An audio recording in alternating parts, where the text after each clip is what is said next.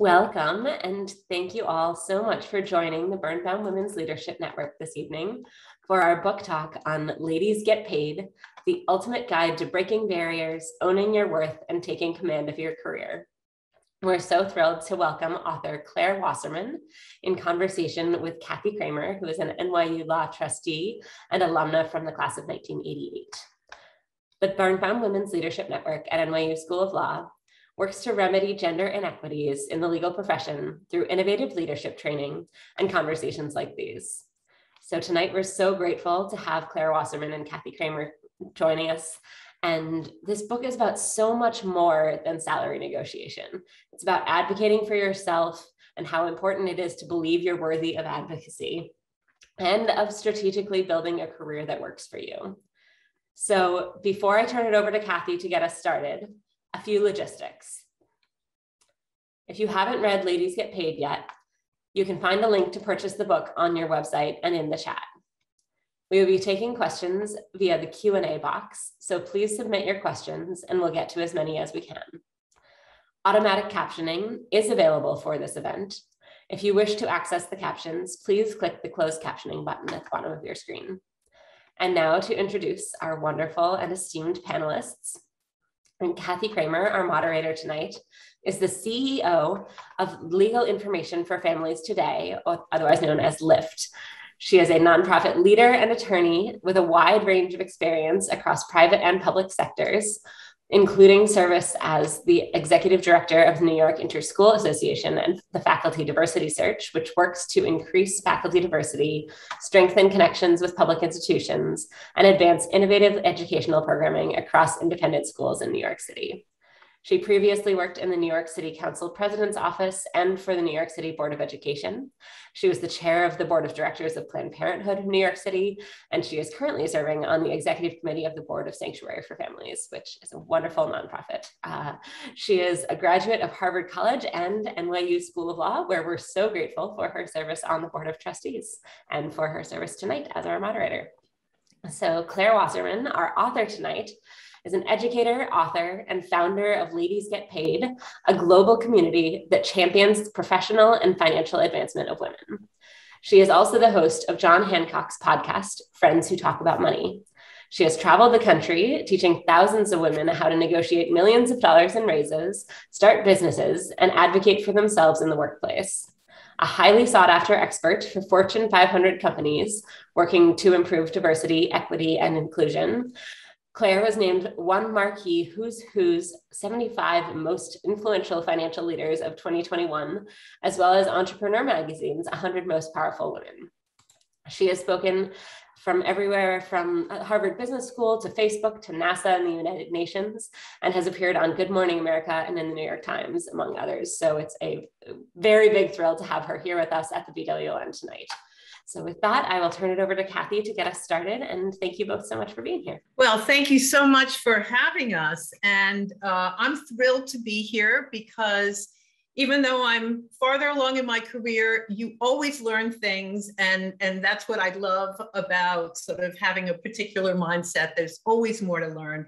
And I wanted to say to Claire how much I enjoyed reading the book. I told you that already. I was a little worried it was more like homework. It ended up being so much fun, learned a lot, loved the individual stories, and we'll get into it. But Claire, do you want to start by telling us like how the book came about and how it relates to the larger organization that you're involved with?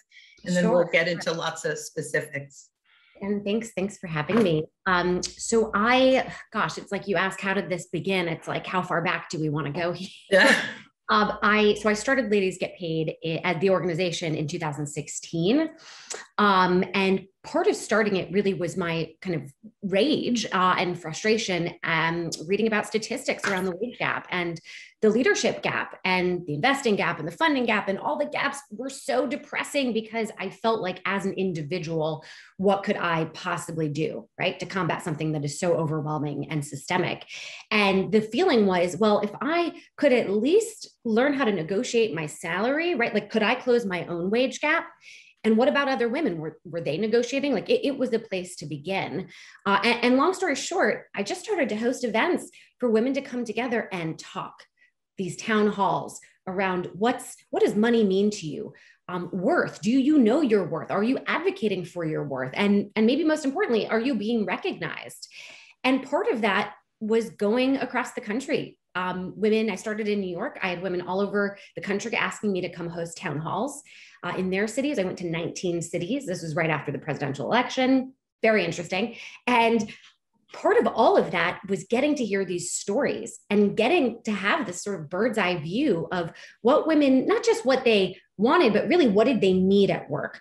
How did they feel about their work? And all along the way, I was inviting them into a Slack group. So we use Slack as a way of connecting.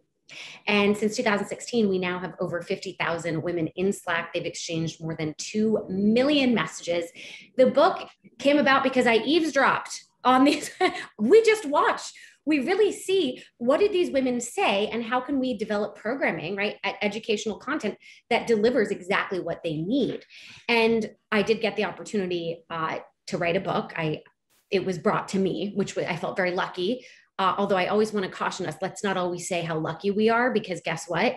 We created our own opportunities here. So I feel, I have gratitude for it. And there is a longer story and a shocking story that does come along with how the book Agent came about. But that's the very long story short. Okay, well, I mean, as I said, I think what makes the book so compelling is that they are real life stories. And we know as women, telling our story is really important. It's giving us power, it's giving us a voice, it's taking ourselves seriously. So I love that you use that as the basis of your research, if you will. And who would you say the target audience for this book is? I started with myself. I created Ladies Get Paid because I needed Ladies Get Paid. I'm almost 35. I started it 4 years ago. I found a lot of the women, my peers, they were at some kind of inflection point where they had worked long enough to know their value. They had a sense of who they are, but they were looking at leadership going, well, that doesn't look like me. And I guess it was them experiencing, right, the glass ceiling for the first time. And because so many of these women, are millennials, I feel like we were kind of raised to believe that there was no more glass ceiling, right? That was shattered by women like my mother, who was in the second or third class of women in her college, right? Well, now we know that that's sort of silly, right? It was how sweet and naive we were into early 2016, late 2015. So, so most of the women were around my age when it began. It still is. I find a lot of the women that join and the women who read this book, again, are at an inflection point, but it could be the beginning of their career. It could be, I've stayed home with my kids, I want to come back. It could be, listen, I don't want to retire, but maybe multiple income streams, or there's a change that somebody wants to make. But I would say between, 24 and 36, if I had to choose. Mm-hmm. Well, I would just want to say, and I think I mentioned this to you, that I think the book is great for the user who wants to actually implement, your suggestions, and there are all kinds of great charts and suggestions, but it's also wonderful for someone like me who wants to mentor younger people. And it really gives, a roadmap, if you will, that you can encourage young people to follow. And quite frankly, as I said earlier, learn something, myself. And so it's, I really think the audience, it can be very, very broad. And, I love that. I understand where you started, but it can be for younger and for older women. Claire, you focus on like the personal work people have to do and also the structural work. Can you talk about that? I think that's a very special, since you rooted in personal stories, you could have just stayed there, but you went to the structural as well. So if you could talk about that. Sure. Yeah. And I'll just give a quick overview of how the book itself is structured. So I knew that I wanted it to be almost like a guide from the beginning of your career towards, ascension, whatever that means to you, right? And so looking at the chronology of a career, how could I show individuals, each of them going through a professional challenge that's reflected in the chronology of a career, right? So I found these women in my community, and that's actually what took the longest, was finding the right stories. And they were very honest. Every single thing in the book is true, with the exception of 3 names that were changed. So when you read it, and if it's shocking, it happened. And as they're going through these experiences, I kind of stop along the way and I give advice almost as if I'm like career coaching them in real time. Mm-hmm. I knew from the beginning, and it's just like why I started Ladies Get Paid, this had to be structural. I mean, I would be doing a disservice if I taught one woman how to negotiate her salary. I may have changed her life, but that did nothing to help all women. And if I do nothing to help all women, then it's like I'm just running on a treadmill here. Like it just sort of seemed irresponsible not to address the bigger picture. But again, of course, what do I actually do when I know the bigger picture and it's terrible? How do I do this? How do I present it in a way that doesn't depress people, right? Gives them an action to take. And it's a little bit more expanded when the paperback comes out in January, but towards the end, I do have stories of women who were able to make policy changes at their company, both in terms of paid family leave and equal pay. And then at the end, an appendix, here are policies, federal policies, right? That could help close some of these gaps. And then organizations that are specific to tackling those policies, because that's not what Ladies Get Paid does. We equip women kind of with the tools and the talking points to self-advocate. And then I wanted to draw attention for, if it's universal childcare, where are the groups, where are the nonprofits really, fighting for that? So maybe, I wish that part was longer, but it's already 320 pages of the book. So I kind of had to stop at some point. Yeah. Well, I mean, but I think, I just think it's a great, marrying the two ideas of, there's a personal journey, but there's a larger journey. So you can impact, more women and the structure of how work happens. I think at the core of what you're talking about in the book is the wage gap. So I was wondering if you could talk a little bit about where we are, and certainly the different maybe divisions between women, and just to set sort of the stage, why all this work is necessary. Yeah, the statistic that really motivated me to do something was discovering that Hispanic women make 55 cents to the dollar. I had heard of the wage gap. I had thought, I'd heard of 78, 80 cents on the dollar, which it is as an aggregate. I wasn't aware that if you break it down by lots of different, whether you've got children or not, if you're single or not, obviously your ethnicity, people weren't really talking about it much in 2014, 2015, when I began, an awakening happened. And I was really ashamed that I didn't know that statistic. And I sort of felt like, well, maybe other people don't know, because if they knew, wouldn't we all be doing something about, like, we'd be talking about it, which now we are, then we weren't. And so it's interesting. That was the specific statistic. I always say about the wage gap, it's complicated and it's also not. It's complicated in the sense that there are a lot of nuances. This is when online, I'll get trolled. It doesn't exist, and here's why. And it's like, okay, yes, in some capacities, it barely exists, right? Like 1 or 2%. I hear you, but there are other issues, particularly just a quick overview of the wage gap. The wage gap is really large within an organization and also between industries.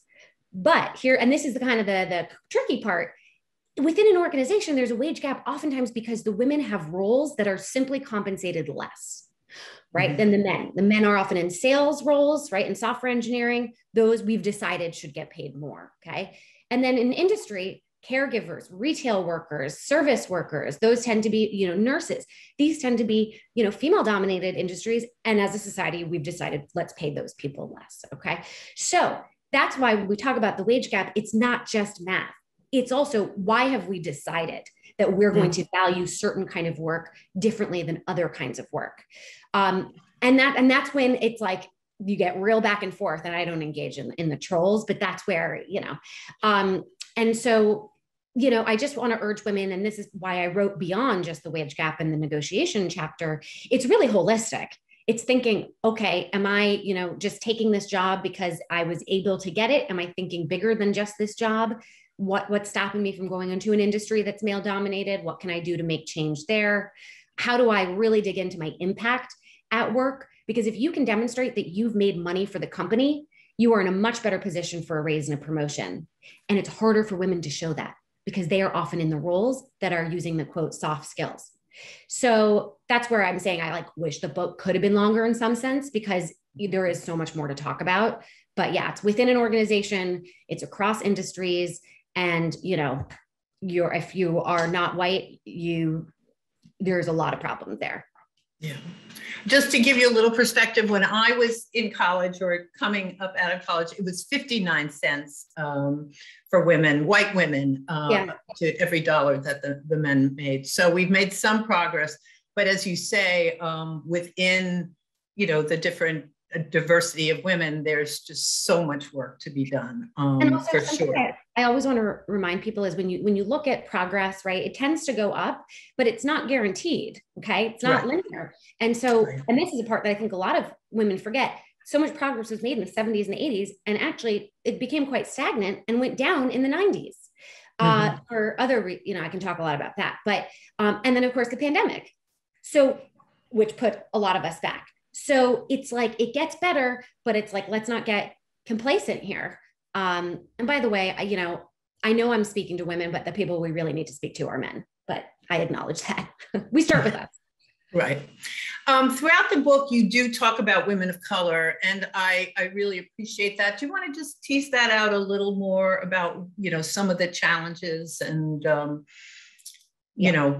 because we're particularly concerned about, all women, but particularly where the discrepancies are so high. And that is where the discrepancies. I mean, if you're looking at full-time, white collar, 6-figure white women, like the wage gap's pretty small. There's an issue with leadership. So it's not really us that I'm that worried about. I think we're going to be okay. It's oftentimes actually the hourly workers that have the biggest problem here. So I hired from day one a woman in my community who specializes in diversity and inclusion work. She became one of my editors. It's called the sensitivity reader, something I really encourage authors. Advocate for that at your publisher. Now, my publisher, Simon & Schuster's, like they're going to hire her again, which is great. I wanted her there from the beginning to the end of this book process because I wanted to make sure that when I talked about women of color, it was coming from a really empathetic place, and also that it wasn't just in parentheses, right? And worse for women of color, where they were really like woven into the fabric of the book, and not as this like aside or add-on, because that's something I found actually with a lot of other career books, and I didn't like that. And I ended up actually integrating this woman into my book as one of the characters. I did change the name. So as she was reading, she said, "Let me tell you, I have a story."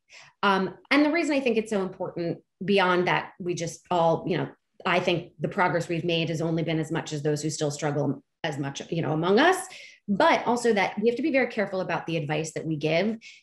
I think if I just say, act like a man, that's actually quite dangerous advice for women in general, because we will be penalized for appearing aggressive, actually, but that's really bad for women of color. Okay. So the way that they have to approach the workplace is already so tough. And so just as somebody who gives any kind of career advice, it really needs to be contextualized. And part of that is understanding the barriers that they're facing, in the day-to-day interactions, and not just the systemic ones.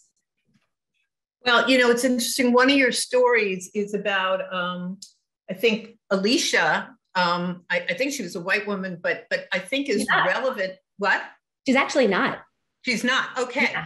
But, she's Korean. But what I thought was so interesting about that, and maybe some of the participants who are watching today might feel the same thing. I think there's a different kind of pressure on people of color, particularly if they're in, a school like NYU Law School or getting an advanced degree, to follow a very particular path that's going to be financially, very, very good for them. Their families work so hard. So you want to talk a little bit about Alicia's story, which I think is just wonderful, and could be helpful to some of our listeners. She was a speaker at my first town hall that I did in Washington, D.C. And I can tell you who she is. Her name's Alicia Ramos.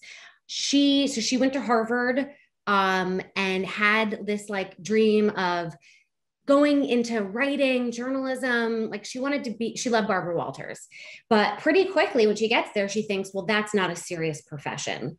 Interestingly enough, actually, she didn't really get much pressure from her parents. she really brought it on herself. She internalized it. Yeah. Yeah. And she was looking at her, you know, I was gonna say colleagues, but I guess when you're in college, it's not a student, I guess, her soon to be colleagues. And all of a sudden, like investment banks and consultancies just like descended on campus and were recruiting everybody, all of her friends, right? And so then it became this very competitive, like, are you getting an offer? Are you getting an offer? And she just gets swept up, even though instinctually she knows that deep down she wants to write, but she just keeps pushing it away, and had this like sick feeling from day one. Like she knew this wasn't her path that she should go on, but she felt like she couldn't justify journalism for her. And so, yeah, so she took a job at a consultancy and ends up totally getting burnt out, and then starts her own thing, becomes a freelancer, and really explores, you know, in the book, I talk about the steps she takes, because I do not want to tell people just quit your job. Like, I don't want that responsibility because I don't know your finances. So I really appreciated within her story, I felt like it was calculated risk, every decision that she made. And then ultimately she has started her own company called Girls Night In, which I highly recommend everybody check out. And it is really about self-care, because she got so burnt out from the pressure she put on herself, and also choosing a career path that just wasn't right. So she had to sort of contort herself to be somebody else. And that was exhausting on top of all the work that she was doing. Right.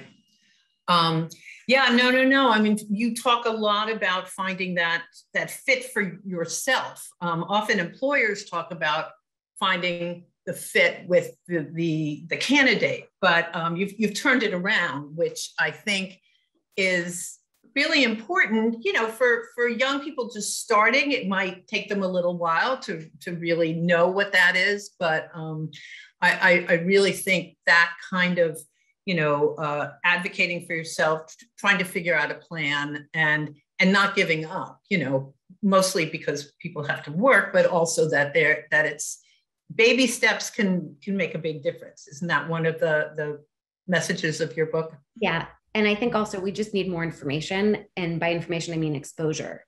So, you know, and I talked about this in the book for myself. I started my career first producing a film, but going into development at a nonprofit, becoming a fundraiser. And the only reason I even knew what that job was because I was lucky enough for my mom to tell me. I had been fundraising in high school, but I didn't know there was like a job and what that title was. So that's really, to me, the next steps are, where can I gather information about what's out there? And that's also why the networking chapter, I think, is, if you had to pick one chapter in the book, I think the best advice, I think it's the networking chapter, because to your point earlier of wanting to mentor, right? Everything comes from your relationships. Even if it's just, hi, my name is Claire and I have this organization. And then you read about the organization and then that connects you to something else. So I think people really need exposure on top of the therapy work, you know, the internalizing, you know, that I sort of go into in the book. Yeah. Well, networking just in general is something that you have to actually teach, or people have to learn it. And, you know, many of us who, you know, like I have children who I can help them network. I can teach them the value, but, you know, first generation people, so it's very, very important. And I wish more like high schools would do that, as well as colleges and all of that. So I totally agree that it is an indispensable skill. And, you know, some people feel guilty about it, but as you mentioned in the book, but it is a proven tool in your toolkit, if you will. I wanted to go back to a point you made about talking to men. I didn't really see anything in the book about that, because there's so much to talk to women about, but do you have any thoughts on that, and how we can get these messages out to not only other women, but to the men as well? So something that I have since added to my negotiation class, so it's not in the book, is I think a great way to figure out how much to charge or what your salary could be is to actually get connected to men, white men in particular, right? Because they make the most. And that could just be on LinkedIn, finding somebody who has a similar job, similar company, because compensation is contextual, and reaching out and saying, I'm concerned about the wage gap. And part of that is I've, you know, challenged myself to reach out to start the dialogue with men. You don't have to tell me your salary. I did some research. is this a ballpark of what you make? Would you be willing to share that? That makes you'd be a great ally. So you kind of, because a lot of them are really looking for ways to help and they just don't know. They don't know. And I understand that. So that's a great place to be in. And also when I, talk to men, it's like, just ask, how can I support you? Because a lot of times they feel like they need to do something. And that often could mean doing the wrong thing or speaking for somebody or over somebody. So I would say, sharing your salary, sharing negotiation tactics, and then connecting, meaning if there's a woman who you believe in, making sure she's considered for a role, or connecting her to somebody else who can give her, like I said, kind of the exposure, right? I also had a great mentor who became my boss, where he would just invite me to events. He would, and oftentimes, hi, have you met Claire? And then he would walk off and always introducing me. And sometimes he and I would connect, go out to have a coffee or whatever, and he'd be finishing a meeting with somebody else, but he'd have me come 10 minutes early so he could introduce that's great. me. So easy. It's like so easy to do and it can go so far. So I think that's a really great place to start. Yeah, no, that's great. And I think, again, from a mentoring perspective, to have a male mentor is not necessarily bad. I think we like having women mentors, but, having a male is sometimes very helpful. Do you want to talk a little bit about the salary negotiation? Because that I know is such a central part of the book. And I know so many women. I just had a experience where we just hired somebody and she asked for more money than we offered. And we met her sort of in the middle and she said, I'm so sorry that I did that. And, it was classic. It was right out of your book. So can you talk about that a little bit? Oh, no, not the sorry. Yeah, no sorry. Unless you really messed up, like save and it. She didn't. She didn't. We were if she hadn't done it, we would have been upset. But anyway, there's a lot of layers to this, starting with how we're socialized, right? So what's this fear of even asking? And I don't want to be rejected. I don't want to jeopardize my relationship. I've been, socialized to be accommodating and nice, right? And I just remind everybody, it's expected. Negotiation is an expected part of the process. Yeah. The offer is given to you knowing that they will probably have to go higher. So that's the first place, right? How do we shift our mindset here? And also knowing that, you may feel, quote, lucky, like I mentioned this before, but they feel lucky too. Like everybody already is on the same page and wants this to work. So coming in with that, I think doing as much research as possible. So not going to Glassdoor and stopping at Glassdoor, really talking to real people, as many people as possible, and then coming in with multiple numbers. Because that's another thing. I think, I've read statistics. First, I've read statistics that women don't ask as much as men. I think there's been more recent studies that say we do ask as much as men, but we don't get the yes. Part of that, I think, is that we don't have what I call a comeback number. I also don't have that in the book, the comeback number, where if we get a no, okay, how about this number? Or how about full compensation? Understanding that you can negotiate for things other than money. I think we just get nervous. We ask and then they say no and we say, oh, I'm sorry. Like, okay, like you already regret it, right? And that's, the negotiation doesn't end in the first conversation, right? It should continue to a certain point. So having multiple numbers that you're ready and willing to be negotiated down to, just have that in the back of your mind. And then the other thing that I don't think enough of us really dig into is remembering that it is not about you and the hard work that you do because you're expected to do hard work. It's really how did you affect the business bottom line? Really digging into that. And that is hard. And I mentioned this earlier, if you are in a role where that's not obvious, right? If you're in a role where you can say, I brought in X dollars from this client or whatever, okay, now we can see it, we can visualize it. So what happens if you're in a role that's a little bit more I think it's sort of abstract, right? Well, you have to get creative in making the case. And that could be the time that you saved. You mentored people. Think about now they've done better. They're more productive, right? Maybe you negotiated discounts, right? So there's other ways to think about impact. And that I find is not taught enough. It's not just about the numbers and the research. You really have to make a compelling case why you were asking for that number. So, again, it's longer, it's all in the book, but I would say the biggest points is talk to as many people as possible, come with more than one number, and really dig into your impact. One last thing I just want to say quickly off of that, because this is a mindset shift I have found a lot of people told me is really helpful, is to imagine that you're a business. And when you go to negotiate, you are pitching investors on why they should invest in your business.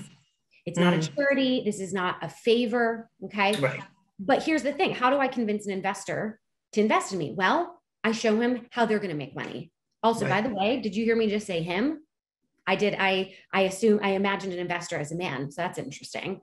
But and so that, and also it's about long-term growth, right? They see how, okay, over time, how is this person, this company going to grow, right? What's their vision? How can I get them sold on their vision? So it's about ideas. People have told me that's really helpful. So I hope for those listening that is helpful for you too. Another thing I always tell people, your interview, well, this is not really salary negotiation, and you have this in the book, you're interviewing them and as well as them interviewing you. So you go in with some power, particularly if you're negotiating with salary, because they want you. But I think to give the candidate or the person some sense that it's not all about, it's all not all or nothing, that you do have some power and they want you, but you still have to work this out. I wanted to also pick up on the point you just made about the other things women particularly do in the office. The mentoring, the pro bono work, and how that is an important part of the contributions you're making. So I don't know if you want to just elaborate on that.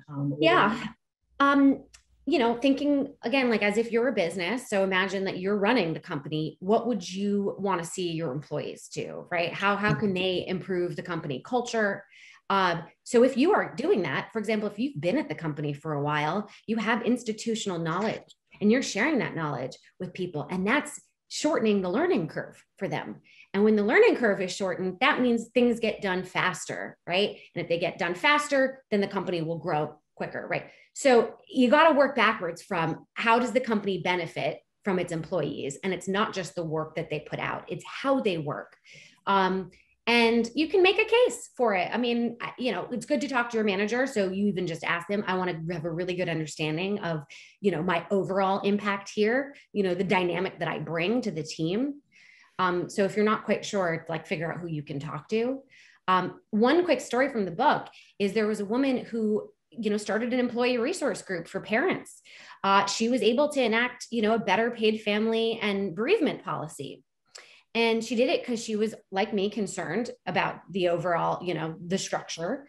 But she also used that as leverage to ask for a raise and a promotion, because what she did benefited the business. And she thought specifically in that when they enacted these policies, pretty soon after, their competitor company also enacted those policies. So she saw, this is how they get talent. If this is about, attracting and retaining talent, think about how much money goes into that. Now, she couldn't translate it to an exact dollar amount, but she could make the case. And the answer was yes. So I'm just giving away the end of her chapter, but the answer was yes, she gets a raise and promotion. And not only that, a portion of her job responsibilities moving forward was specifically dedicated to the employee resource group. And the end of all of this is she got recruited away to work for a company that is specific to helping companies improve their policies. So she totally changed her job, changed her life. And I just get goosebumps because she is the living embodiment of the story that I'm trying to tell. So her name's Sarah. And again, I gave away the end of her chapter, but encourage you to read the chapter anyway.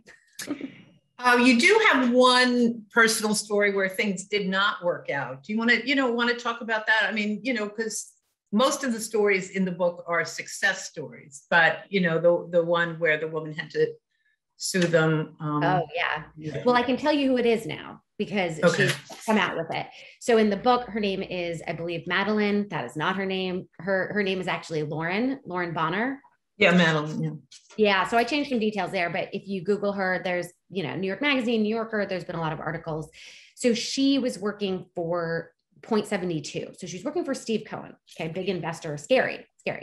She was on the talent side, not a recruiter, but she was on the talent side. She had access to compensation. And she saw that systematically the women were paid less, and really egregious, because she knew who these men were and the caliber of work they were doing. And she just said, there's no justification for this. So she went and tried to negotiate a raise. It was a very small raise and just kept getting pushed back. The environment was really, I actually did not go into detail in the chapter because my editor said, this is too much. She's like, this is like, people aren't going to believe it. Really, really sexist. And so then she makes the really tough decision. She is going to sue them. Very tough decision, because she really went through, she said she developed like a war room in her living room, all the cases, right? If I do this, what will happen here? What will happen there? And she, her decision was, I am a privileged person and I will be okay. Whatever happens, like, I have money and I can do this. She sues them for pay discrimination and sexism, gender discrimination, excuse me, and they don't fire her. So she worked there while she's suing them, until eventually she's put on leave, or I don't know the exact details. So part of this was, yes, the decision, uncovering it, questioning her value. Like, maybe I'm not as good as these men, right? She went to Harvard, but she's thinking, oh, maybe they went to a better school. It was not justified, but she wondered maybe it was her. And then all the way through the decision, and then staying there. And now she has her own investment fund, and she's been able to come public. It took at least 2 years. They countersued her. So she really, did a big service, I think, for the women in the finance industry. We have a comment in the question. It says, Laura Bonner, is she the face of Me Too? Has she been involved in the Me Too movement? I think so. Yeah. She's had articles that say, like, is this the Me Too of finance? Because she's really the only one. And she tried to get allies. She went around, she said, will anybody stand with me? And they said, absolutely not, because this is an industry that is entirely built on relationships. That's how it is. Yeah. All right. I am going to ask you one more question, but I want to invite the audience to ask some questions. So go to the Q&A, at the bottom of your screen, and please post some questions, and we can have Claire answer them. I have one more question. You address it in the book briefly, but I think it would be interesting to hear you talk about it. Why ladies? Why did you talk about ladies? Yeah, the book is Ladies Get Paid. The organization is Ladies Get Paid. So I thought it was an interesting choice that you used the word ladies. Yes, and it was very specific. So by the way, I just posted the article about Lauren, because the person who asked, I think you knew what that article was, because it was. Yes, there she is, the face of Me Too. Yeah, that's great. Which is interesting, because that came out in 2018, but she didn't want me to publicly put her name in the book, but now she's allowed me to talk about it. So I chose ladies because, much longer story, but I had only 24 hours to make a decision on the name of this company. So I was like, I had this big deadline, and it really just came to me, this phrase. Then I thought about it. Do I really like ladies? Like, will I stand by ladies? And I thought, well, women they didn't have like the sense of humor that I wanted, didn't have like the cheekiness. I felt very, girls, definitely not that. We're not, that felt too diminutive. Ladies get paid. It also is, well, what do we think of as a lady stereotypically, right? And I talk about this in the book, the white glove, nice, maybe be seen, not heard. And that is so much of the work that I do, is dismantling, is first identifying, and then doing our best to either dismantle or work through a lot of how we're socialized. And then it gets to, okay, strategically, what are we doing here? So the tongue in cheek of it just made sense. And the get paid part really encompassed kind of what I want for women, is like, get what you want, get what you deserve, get, and paid to me meant power. It meant more than just money, though, of course, we started with negotiation. So, and then the URL was available. So for anybody who has ever come up with an idea, you of course search, can I buy the domain and can I get the social handles? And the answer was yes, it was all available. It was $12. So I'm not changing the name. It is Ladies Get Paid. Okay, great. Well, now we're getting a couple, yes. And there's a link, I think, to purchase the book, and I highly, highly recommend it. We're getting some questions from the audience, and I think this is a great one. Will you discuss women who work in the trades and blue collar workers, like non-Wall Street type folks? I do know that in the book you talk about the nonprofit world, but I think this is a little different question. So it's really interesting. This is something that I think a lot about. The group that I help is women who are not those workers. Okay. These tend to be white collar workers. I help those women because that's where I started. That's what I knew. That's what I had access to. Okay. But is that going to move the needle in the way that we need to when it comes to the wage gap? No, as we talked about earlier. It will move the needle when it comes to the leadership gap. And that is huge, especially because leadership at companies can decide to have policies around paid leave and universal childcare. And that's really what's actually going to move the needle is those policies. So in the book, I don't speak specifically to blue collar, to hourly. And I have some guilt over it because I know, again, back to the beginning of the conversation, I know that that's where like real change has to happen. But that's not my expertise. So I go back and forth a lot on it. So maybe, the next book. Are you aware of other organizations that might be addressing this, or are there, probably a need for other organizations? I can't think of anyone off the top of my head. I mean, we did an event with Dress for Success. So that's, started there. They were doing a lot of content around getting women back into the workforce. But I don't know any off the top of my head. I'm sure that there are many though, because they often get grants. We're not a nonprofit, so we're not getting grants, but they have funding, Yeah. One of the attendees says, well, unions have leadership, and it'll be interesting to look at sort of the gender dynamics of union leadership and the like. So that's pretty new. Yeah, that's yeah. But a lot of the unions are made up of, women of color who are doing the job. So, the disparities continue. So other questions? We have time for a couple. So please ask. One of the things that you talk about, which I think is really important, is not, I think you mentioned it earlier, not stopping at no, that you have to keep pushing yourself and moving forward and planning. So maybe you could talk a little more about that.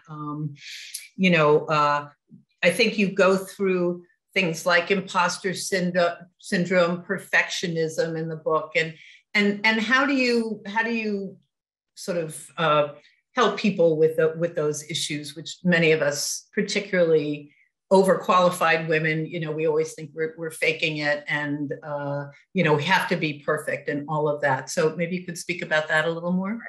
That was the universal that I found. So when I went across the country, and we were having like 200 person events, so, and in places like one night was Detroit, Michigan, the next night was Grand Rapids, Michigan. So I would see in two very different cities in the same state, was there a connection, or did they have totally different, challenges? The connection was always imposter syndrome and perfectionism, always.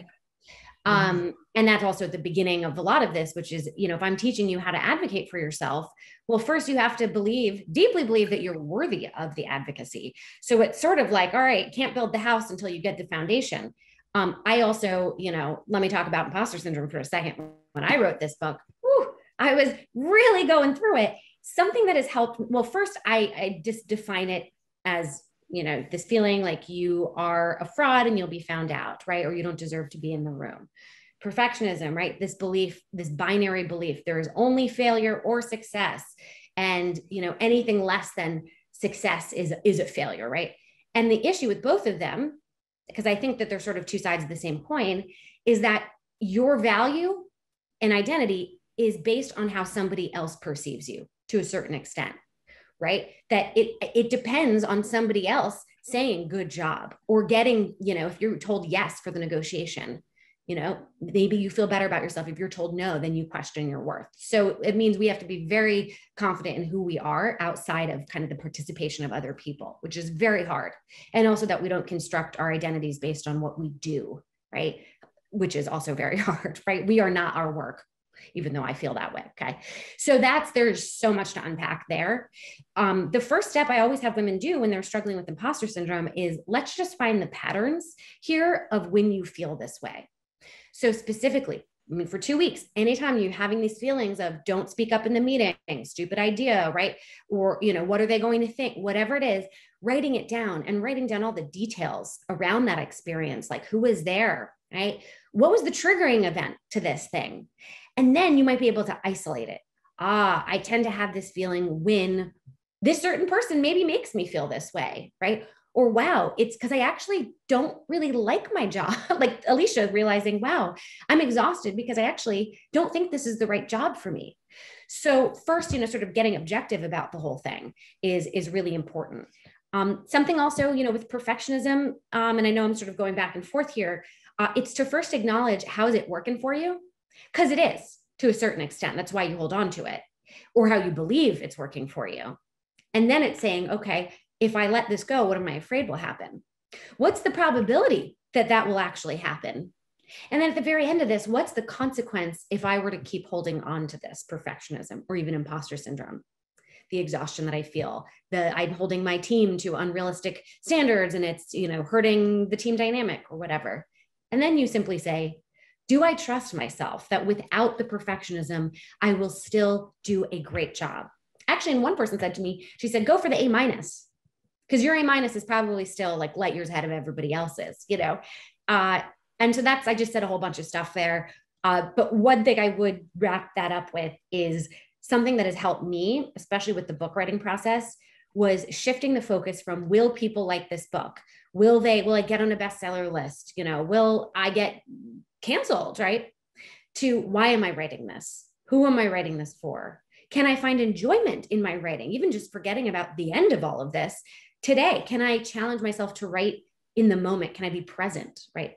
So when I broke it down in that way, and I focused a little bit more on my values and kind of the skills and the experience that I was having, it really just like opened everything up for me. And it kind of became fun. It was still really hard and horrible for people working on this. Let me be clear, but that was a big shift that I had when I realized that. Okay, we have another question. When you witness that a male is given preference at work, what do you think is an effective way to approach this inside the organization? How do you speak up? That's hard because I don't know, like there's so many nuances to like that happening, and also what the relationship is. I get asked often about, I know this person got a raise or is being paid more than me. I feel like we do the same job. How do I bring it up? I think it's really, in this case, really understand like, what's the work that they're doing? Are they doing certain projects or having certain opportunities that get them more exposure? So in the book, I talk about this thing called glamour work. I didn't make that up. It's called glam work. And men are oftentimes given opportunities where they have face time with clients, or they get invited into rooms with influential people, or they work on projects that can be more directly tied to, the money that's made for the company that they can now leverage when they make their case. So I would kind of, really break this down and go, what kind of work are they doing? And am I doing the kind of work that gets recognized and rewarded? And if I'm not, how can I create that opportunity for myself? Also, does your manager know all the great work that you're doing? I think oftentimes we just put our heads down, we work hard, and we assume that that's enough. Well, it's not, I think, if this person's getting preferential treatment. So how do you consistently let them know what you're doing? So you're not waiting for let's have a conversation about my annual, review. Sending them forwarding an email when you have a win or, good feedback, letting them know, hey, in the last 2 weeks, here's a rundown of some things that I did. Because guess what? That's reminding them that they're doing a good job, because their success is contingent on their team. So understanding the opportunities that this person has, creating your own, keeping the boss posted on what you're doing. And I think having allies, making sure that you have really strong relationships with other people, particularly people of influence at the company, because ultimately you may not be working for the manager. You may want to move. Depends, but that's a personal choice, obviously. I have another just quick question, and it comes from my experience. I've worked for some very difficult women in the past, so it's not just men who are, and when I was a young lawyer, I used to look at the women partners and I'd say, first of all, they were just nasty, nasty, nasty, had no lives. So I would love for you to talk a little bit about working for difficult women, and if that's something you have something to say about. but also talking about self-care. And that's the other thing, because I used to look at these women and they never stopped and I just thought, that's not what I want for myself. And I can't imagine that's good for them. So it just both those topics, if you. Oh, I know. That's like totally breaks my heart. And it's very much what I hear from legal profession and investment, particularly lawyers. And that's why a lot of, I think, women do churn out, because first of all, we're the default caretakers. So it's really hard to do everything anyway. And also, why would anybody want that? I guess you get paid enough to, suffer. It's interesting. I found in my tour across the country, LA, which now I live in, although I'm here in Washington, DC, LA was where the women really talked about women being mean to other women. And I thought, what is it about the city? And I realized it's because these women were mostly in fashion, PR, and talent. And these are industries that are really dominated by women, but not in leadership. Not in leadership, Not in leadership. Whereas other industries aren't necessarily dominated by women. There's still male in leadership, but there's more of us in middle management, maybe even upper management. Okay. But these women, they were all still being crushed down, but they were all of them. And so they felt like they needed to be really competitive with each other. And what it felt like, and this is what I've heard, it felt almost like other generations where there was only room for so many people at the top for them. Because again, I think it was just so male. They're just having a squeeze in those industries in a way that I haven't seen in others, because when women do come and tell me that they had a particularly horrible boss, it tends to be a lot older. So I think things are changing. Yeah. I think women sometimes really resent, what they had to go, older women had to go through to get where they are. And they see younger women maybe having an easier or being more empowered and coming to them, asking them for things, and they get angry about it. Well, also, if you're part of a culture, like a hazing culture, which also was these women who are agent, work in talent, probably in banking too, like you have to, you just haze the freshmen, so there's also that culture, which is pretty male oriented, right? So that again goes back to like, why are we treating or paying certain roles a certain way? And why do certain industries have a hazing culture? Like, where does that come from? So that's why my work is very interesting, objectively very interesting, even though it's also really hard. The part of that self-care, and obviously, there's a big chapter in the book. I would just say, don't wait until you're burnt out, because then you have to like spend the effort to get back and learn how to have good habits. So I would say really learning to identify those warning signs, and then integrating self-care every day in small ways. Like I know that every 4.5 hours my brain just stops working. I know that about myself. So every 4.5 hours, I'm going to go for a walk or have some chocolate and so that's not a big deal. That took me 10 minutes to take a break, but I'm aware of my energy. So that would be, I guess, my biggest suggestion off of the self-care question. Another question. I recently left public accounting because I wanted to pursue a PhD and study workplace culture. I'm very curious about how you transitioned from what you were doing before you founded Ladies Get Paid to your current role. Any tips on how to qualify yourself and feel qualified during a career pivot? It's a great question. I've done that too. So so I'd love to hear, Cathy, what you have to say. Also, for this person, if you want to message me, find me on Instagram, Claire Gets Paid. Maybe we can have you come be a speaker or be part of it, because you're, I'm not academically trained to do this. So you are a professional. It's just remembering that when you are hired for you as a whole human being. Okay. You fit into the team dynamic. So first, really recognizing that it's not just your experience and your skills. So seeing, all right, what are who am I? My energy, am I detail oriented? Am I, a cheerleader for the team? Like, those are things that you should really talk up. I think it's the exposure question, sort of what I mentioned earlier.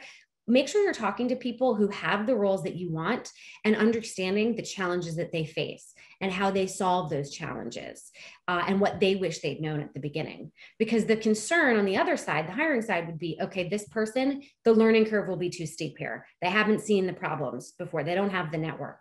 Well, if you've really gone around and you've interviewed these people, and people like to talk about themselves, you can specifically say, I have had conversations about what is hard for this job. I've built a network. that is huge. It also shows that you are aware that this could be a deficit and you can proactively speak to it. And then I would also really talk about times you've learned quickly, because that's, again, their concern will be, did you learn quickly? And network, because again, you're going to bring in your contacts, your experience, and ideas. That's how I was always able to move ahead or move up or move laterally. It's because I came with an idea for the business or for the team or whatever it was. So it was like, oh, she's unique. We gotta buy that idea, not just her. So I think, I bet just even showing that you're aware and you're working hard, and that being, having the perspective of an outsider is unique and valuable. And, fresh eyes, your experience, you have different experience that you can bring, certain tools and talents to something new.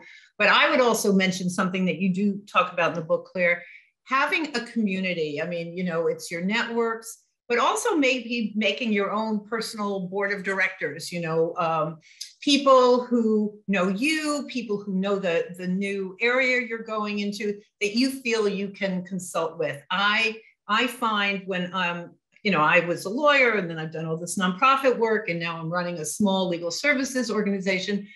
I needed the community around me was really important and really helps me, because like you, what I like, Claire, about your answers is, you're not an expert in everything. I'm not an expert in everything, but I bring, a set of experiences and tools that can be applied to new things. And if I have some wisdom around me, having that kind of community, I'm just much stronger, and you'll just feel better about yourself. So, creating that community. Claire has a wonderful scene at the beginning of the book where the women all meet in the bathroom, and they're all talking to each other very much from the heart, with real transparency about what's going on at a particular party.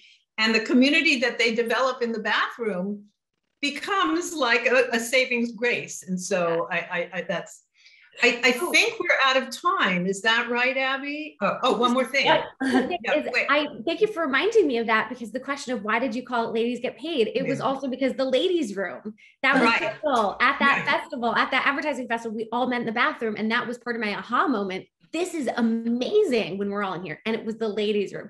So thank you for telling that story. I forgot it. Good. It's such a wonderful story and basis for this book. And this has been such a wonderful conversation. Thank you both for being here tonight. And thank you to our audience for joining us. We really appreciate you coming and sharing in this community that we are creating here at our own little ladies' room quarter of the internet now and world when we reopen. So thank you so much for all of your attendance. And also please feel free to attend our future events. So we have upcoming events throughout the fall, including a symposium, a full day symposium on the Marshall Plan for Moms with Girls Who Code, and also another book talk in October on feminist war on crime. So we're very excited for all of these upcoming events. Thank you so much to tonight's author and moderator, Claire and Cathy. It was such a wonderful conversation, and we're so excited to have you here. Thanks again.